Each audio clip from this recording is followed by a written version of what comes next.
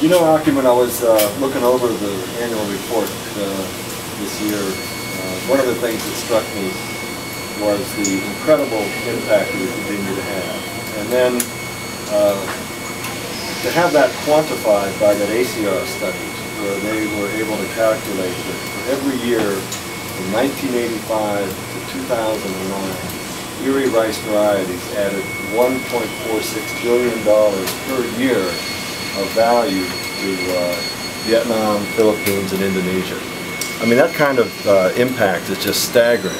You know, it's more than 1 year of that impact is more than the total that's been invested in IRRI. And so when we think of the nature of the impact that we have, I think sometimes it's just mind-boggling. Yeah, I think so too. I mean, the returns on investment from germplasm improvement research are great, and certainly we've demonstrated in the past that kind of level of impact. I guess what interests me nowadays is how we're going to continue that. Can we just continue breeding in the same way? Will have the same impact? Now, what needs to be changed? And I think in 2011 we started thinking a lot in a different direction. How can we go towards a more market-oriented breeding where we can have more precisely defined the different environments, the market segments, the consumers that will eat the different kind of rice, and what does that mean also in terms of rice quality requirements and how we reorganize our breeding programs. I think that's been one of the new developments that even a public sector breeding institution like IRRI with its partners in the national program now needs to start thinking about it. Yeah, and I think it's no coincidence that we're here in the Rice Grain Quality and Nutrition Laboratory at IRRI. You know, recognizing that rice trade is becoming more and more international, recognizing that quality requirements are at the same time diverse as well as demanding,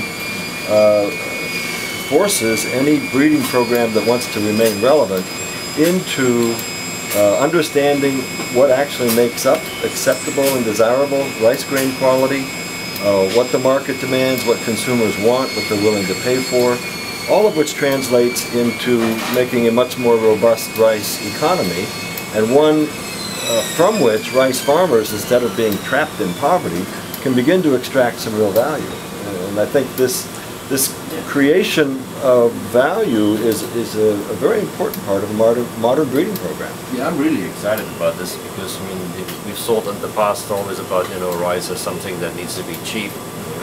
Of course people who depend on rice as their staple food want affordable rice, but we also see in recent years that increasingly people in also the Asian countries want a much more diverse range of rice. If I go outside of IRRI into the local supermarket here, I can buy nowadays 10, 15 different kinds of rice, packaged in different ways.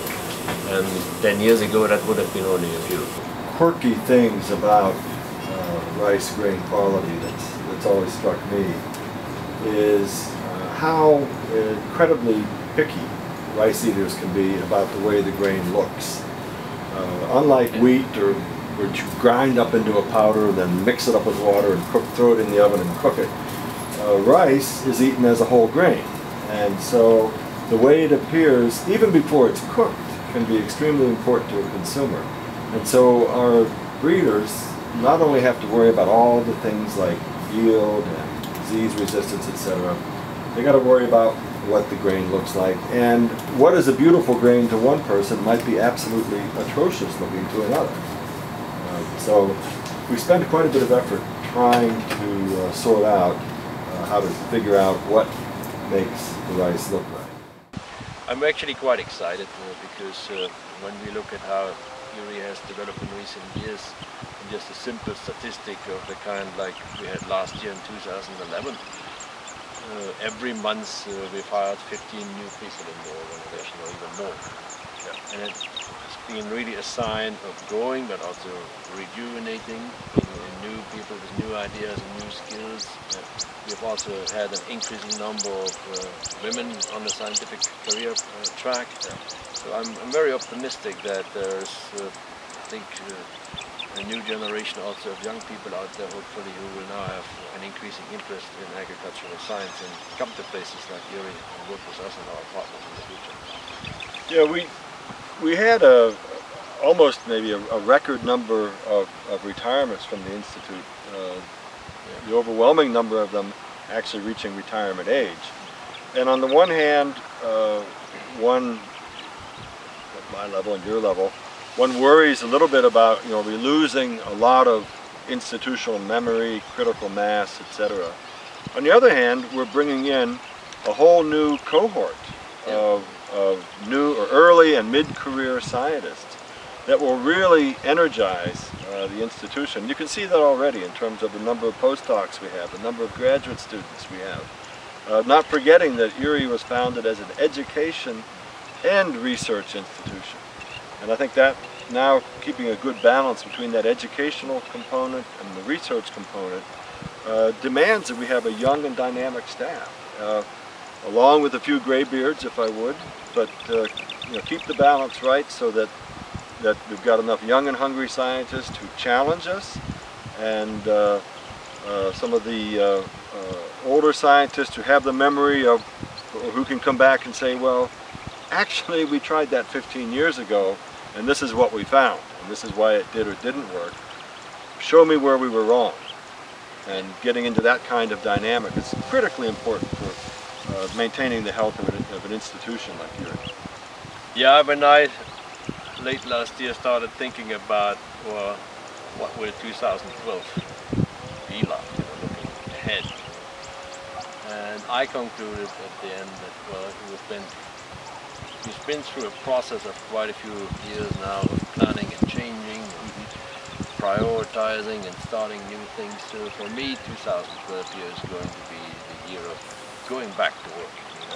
Now it's time to really do the things, give people enough freedom and hopefully also resources to do it. And I'm 100% convinced that they will come up with many, many interesting new things. And not to our benefit, but to the benefit of the farmers and many other stakeholders that we work with. I think as you mentioned earlier, what we have been achieving over the last couple of years and are so brilliantly highlighted in this year's annual report and last year's annual report as well, are achievements that when you and I were around the rice world 10, 15 years ago, people said it either were impossible or would not happen within our lifetimes. And now we're seeing them not only coming out as experimental results, we're seeing them in the farmers' fields.